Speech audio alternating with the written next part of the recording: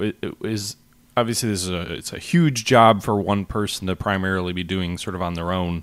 And you've kind of already talked a little bit about this, but would you say it was the scope the most challenging aspect of this project, or was there something else that you would say like that was the biggest hurdle to overcome? No, I think it's the scope. There's so many modules to the game, ranging from stuff like quite well known to Civilization players, like the technology tree. But there's the logistics, there's the economy system, there's the rather detailed military systems. But even there, like you have all the rules wargamers know well, like entrenchment, concentric attacks, stacking rules, blah blah blah blah.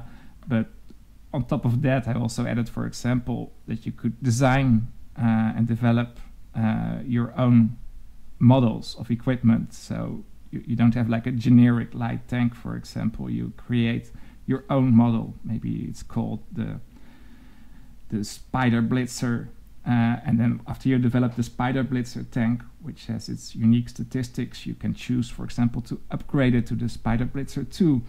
And it's just, it's a good idea, but I've had many good ideas to make the world more interesting, and there were so many ideas that it became really a lot of work.